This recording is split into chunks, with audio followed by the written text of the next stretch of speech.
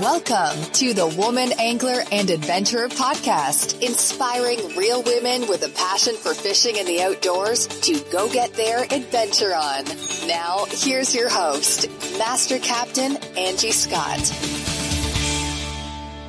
Hey everyone, welcome to another episode of the Woman Angler and Adventure Podcast. We're still kind of on our Truman Lake conversation series. I hope you all really enjoyed the conversation last week between John King from the Fish Nerds podcast and Pam Martin Wells. So this week, we're going to share with you a perspective from the co-angler side with Cassie Hall. And, you know, Cassie's someone I've been wanting to have on the podcast anyway, because she's one of those that when she enters a room, you feel the energy, everything lights up. She's just so positive, always cracking jokes, a real character, a great singer too. But she's from Alabama, so she's always got to throw in a Roll Tide. But we all love Cassie Hall, and so you're really going to enjoy the conversation between John and Cassie this week. So again, be sure to check out the Fish Nerds podcast. They were kind enough to share this audio with our listeners because I know it's right up our alley. This is what we do. We feature women in the outdoors doing amazing things, and this conversation is just that. Cassie gives a little background on the LBAA, and we kind of talk about what's going on with the future as well. So thanks again, John. I'll put a link to the Fish Nerds podcast in the show notes so y'all can add that to your podcast listening repertoire. And everyone, please enjoy.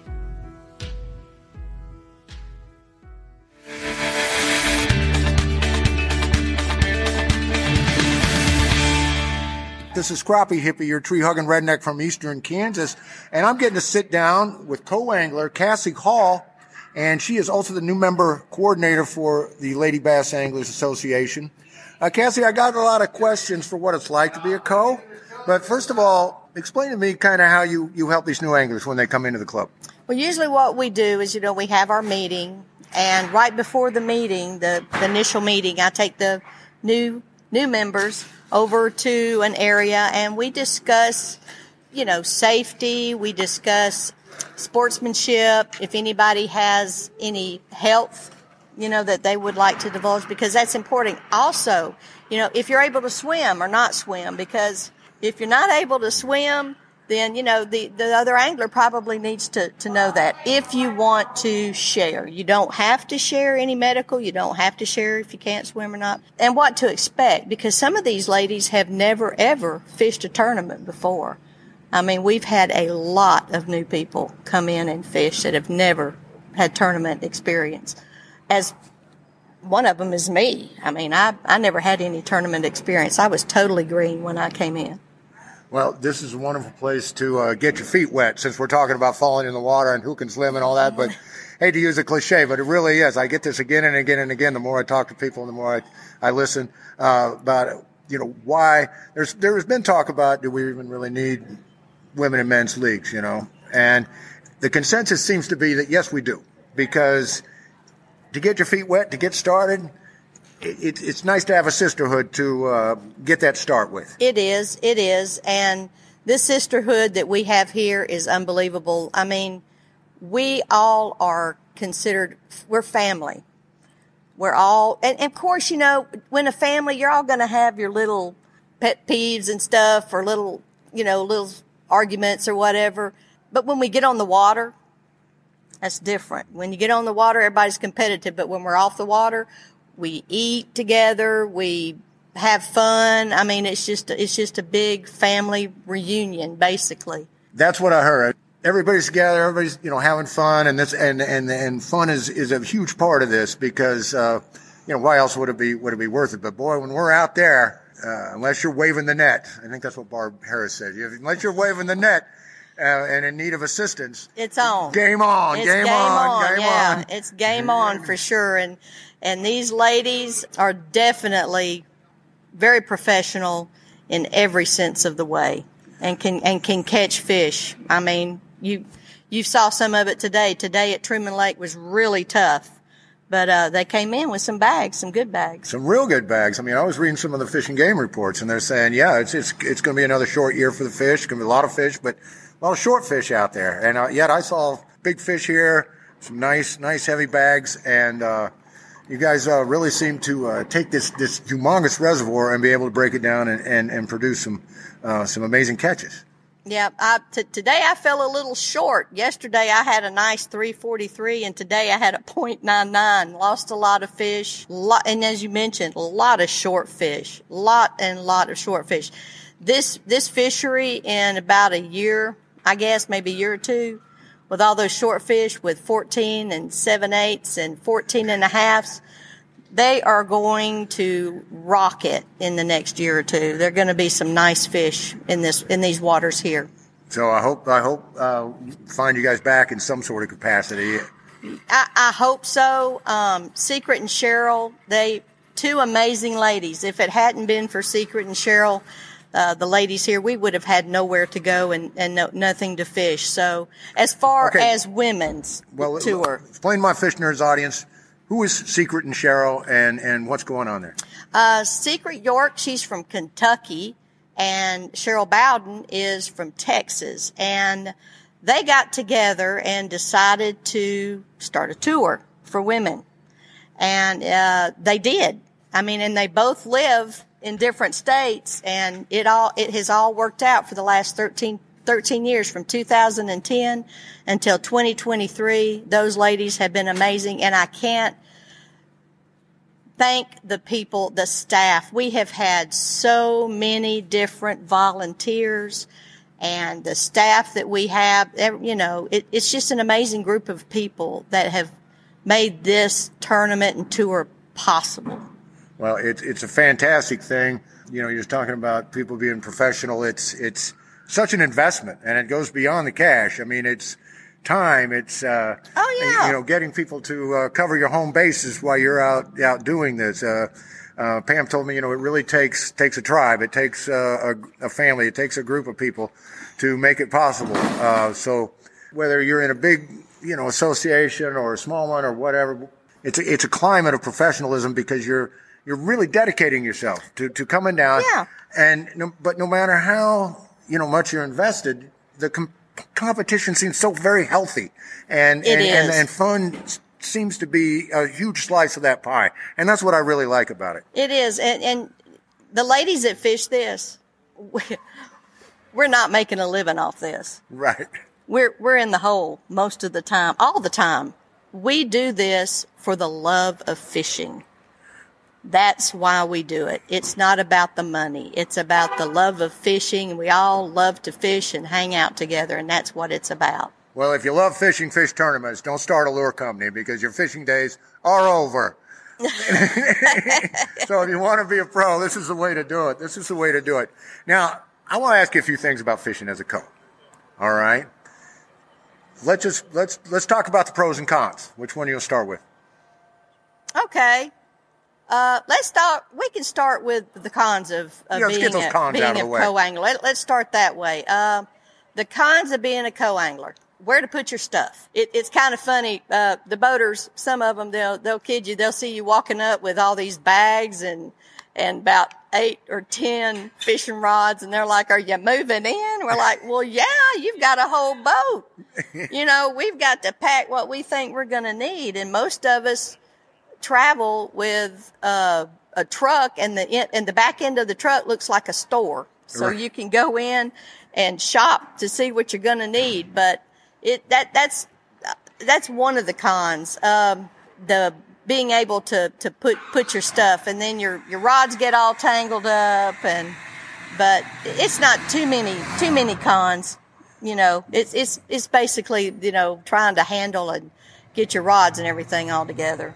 Okay, well, I've listened to Angie's show quite a bit, and I've heard a few stories where there's personality clashes, maybe. Oh yeah. This kind of thing, that kind of thing. When I was a kid, guys I used to fish with, older guys used to fish with, one guy back there running the trolling motor, one guy up in the front. I used to have to sit in the middle, right? And it sounds like a lot of the pros are very generous people as far as trying to get you in a place where they're catching fish. They try to get an angle. But sometimes, you ever have a pro that's just so intensely into it, all of a sudden you're swung out over 40 foot of water when you'd really like to hit that bank? Well, most of the ladies here are, they don't front end you. But so you don't need a little pea shooter to... No, there are times, though, when you're getting a bite, they don't know you're getting a bite, and they hit their foot on the trolling motor, and you're like, oh. But, what are you going to do? If you want to be in charge or in control, be a boater. That's the way I look at it. Be a boater. So, yeah, you may miss a couple bites here and there, and the next thing you know, you're in 40 feet of water, and you don't know, but most of the ladies are really good about leaving their monitors on so you can see exactly, how deep or how shallow you are. Oh, okay. So they've got the front and back arrangement for when they're running. Yeah. You can see the running. You can see the contour lines. Yeah, you see the sounder. Okay. Now, let's go ahead and move on to the pros, because I know one of the things that people talk about is, wow, what a thrill to get to fish with Pam Martin Wells or Terry Cindric or even Angie Scott. It's a thrill. And I have fished with Angie, and she's a lot of fun. Well, then you're luckier than me. You haven't fished with her? I have not had the privilege. She needs to take you fishing. She sure does. She needs to take you fishing because she's quite an angler. She really is. And I have learned so much. If you want to learn, if you want to fish, this is my suggestion. Find you a tour and go as a co-angler. It is amazing what you can learn. I have learned so many different techniques. I never drop shotted in my life. Now, don't get me wrong. I really don't like to drop shot. But it's a slow way to fish. If there's a need to drop shot, I will drop shots. But it's not my favorite thing. I have learned how to rig baits different. I have so much knowledge from each individual because you've got one lady here that she frog fishes. I don't care if it's raining, if the sun is high in the sky and you got bluebird sky, she's going to throw that frog, and she's good at it. Her name is Linda Gessner, and she can flat frog fish. And she can bring up a strug on a frog when you think it's just craziness, huh? She's amazing. Wow. She's amazing with the frogs. I'm telling you, she's awesome with a frog. Well, see, you can tell this is a fishing podcast because how many opportunities in life do you get to say she's amazing with a frog? Yeah. I mean, you're either talking about a biologist or a bass fisher, right? Right. This girl, she can Kermit. I call it Kermit because she can throw Kermit a mile and she can catch fish. That's amazing. That is fantastic. I heard one of the ladies say, "Oh, I've got a boat. I could come out here and fish pro, but here for the past few years I've fished co, just so I can fish with the different people." A fascinating perspective. That's the kind of thing that I find really interesting about the co-angling is that you develop these partnerships, these friendships, these mentorships, these sort of a thing as you're going along. The mentorship, you can ask anybody. Now they're not going to tell you what baits to throw. All right, when you get on the boat with a pro, some of them they're going to be a little sketchy until you get out on the water. Because after the meeting, we all meet with who we're going to partner up with. And some of them will say we're going to go fishing. And some of them will say, well, we're going to be in deep, we're going to be shallow. But I'll tell you this, once you get out on the water, it's different. They will share with you exactly how they're going to fish and what they're going to do. And they're kind of reticent in here, keeping the little birds from getting a little too close. There you go. Once you're out there. Now, when you're out there, and is there times where they want to do A, but you're thinking maybe B would be a better option? Do you guys ever powwow, or do you ever exchange opinions on where we're going to fish or why? Well, like today, I fished with Ann Carroll, and she's a good angler, and she was like, look, if there's somewhere you want to stop, she said, just let me know. I've had several boaters ask, hey, if you see something that you want to throw at or you want to go, just let me know. And, but 9 times out of 10, these pros have looked at maps. They have practiced and charted and know where they're going to go, where they're going to stop, what time of day they're going to stop. So it's pretty much charted out. But occasionally you'll have one that says, hey, it's not working today. You got any ideas? And yeah, you can give them a couple ideas, and they may take you up on it, or they may not. Well, there you go. But have you ever given advice and had them thank you at the end of the day, saying, "Wow, that was a good inspiration," going back into that pocket or up that creek? I mean, there's been times where there's a co-angler here she's my best friend pretty much. Her name is Diana Ebahawk. And when I first met Diana Ebahawk, I asked her, I said, "What do you do for a living?" And she says, "Well, we raise turkeys." And I said, "So you're a turkey farmer?" She's like, "Well, yeah." So she gets on a boat as a co-angler. And there have been times where the boater has started fishing like what she's doing. Yeah. And she shares baits. And we've had the boaters share baits with us. So, I mean, it does happen. It does happen. Well, I get, a sense of pride, of shared pride, when you're a co and the boater does well, or vice versa. But, of course, the biggest thrill is when you both do really well. Well, yeah, because you're not fishing against the person in the front of the boat. Exactly. So, the boaters want the co-angler to do just as good as they do. They want you to catch fish. There's not anybody out there that fishes in the front of the boat in this tour that doesn't want their person in the back, the co-angler, not to catch fish. Well, it sounds like such a great place to get started. I've got a little friend that I haven't met yet, but this young lady that was on the Fish Nerds podcast. Her name's Rosie. She's 8 years old. She's a fishing prodigy. It's so great for her to have a whole different world than say when Pam started fishing, when you started fishing, oh, yes. when I started fishing. She has tours and heroes and precedent and things she can plan for, look up to, dream about, and see girls and women out there doing this. One of the things that Angie talked about growing up is how the magazines, the media was pretty much devoid, outside of a few notable people, of ladies at all. Oh yeah, I mean, now you're 30% of the game. Yeah, I mean, a lot of people don't realize, Pam Martin Wells, she fished the Bassmaster Classic on Lay Lake. But before Pam Martin Wells, Kim Bain Moore, she's from Australia, and she actually lives in Alabaster, Alabama, and her husband have Reaction Innovations. She was one of the first ladies to ever fish the Bassmaster Classic Elites. She qualified from the WBT, and then the next year, Pam Martin Wells came along. She did really well on Lay Lake. She really did. Yeah. I was her marshal. Oh, and really? Yeah, I got it. Yeah, she did really good on Lay Lake. Well, that's just fantastic. I mean, the ceilings are being broke, one after another. Take as much time as you want. Final word from Cassie Hall. Tell us what's on your mind, or something you'd like to see, or the future of women's fishing. I don't know. Just what's on your mind, Cassie? I would love to see this tour continue. Like I said, Secret and Cheryl have put their heart and soul in this tour for 13 years. Wow. And it would be awesome if somebody would come in and help us out. Because if not, Bull Shoals, that would be it. And I may start tearing up because it's tough. It would be. It is tough. It seems like you've been just involved, clear up your neck in this, and I would love to see it continue. I think, it's just a matter of finding the right people to get the sponsor support and to realize that this is an opportunity. This is an opportunity not just for, lure companies, but for clothing companies, for everything, all anything, kinds of things. Fishing industry, anything. I mean, it's the way to get the word out. Just somebody come in and help us out a little bit. 'Cause I sure hate to see it. I hate to see it end, especially for the younger generation.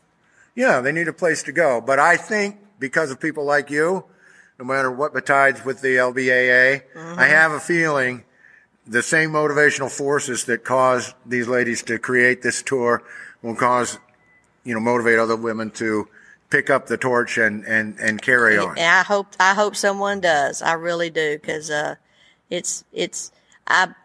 understand with Secret and Cheryl. I do. And, I applaud them because I know it's hard for them to lay it aside. Yeah. Yes, it really really I'm sure is. it was a huge decision for them. It was a hard decision for them to do that.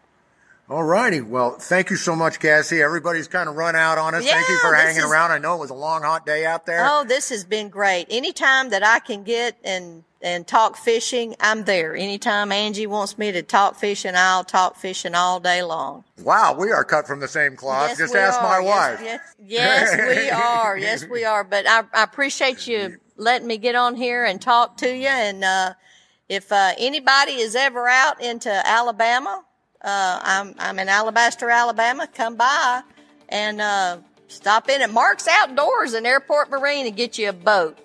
All right. Well, I'm going to Google map Alabaster, Alabama right away, just as soon as we're done. All right. Yeah, look me up. We'll go fishing. Well, thank you, Cassie. Thank you for taking some time sir. to talk to the fish nerds. All right, and roll tide.